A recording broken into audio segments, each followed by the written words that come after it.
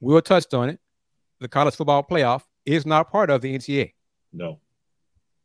The NCAA does not do the promotions, handle any of that for the CFP. So just continue it. Just cut off, be college football, have your own legislation, your own rules, because at some point in the future, the big wigs, the bigger teams are going to go in, I think it's inevitable, pay their student assets, their contract players, contract employees, whatever you want to call them. It's currently called student athletes, but I'm not a coach.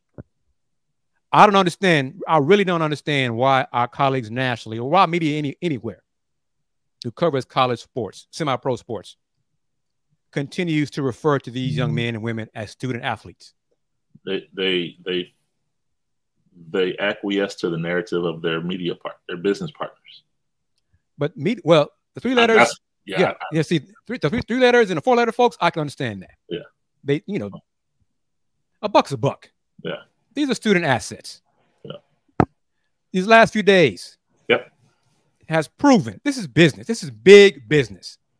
To that point, Chris, I communicated with somebody that's in touch with some Pac-12 softball players that are hot, to say it mildly, about I went to this Pac-12 school so my parents wouldn't have to travel to see me play.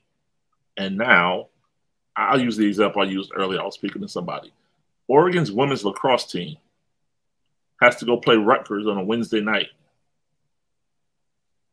flying from Portland to Newark, New Jersey.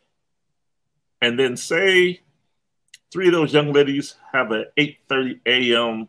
biology midterm on Thursday. What happens?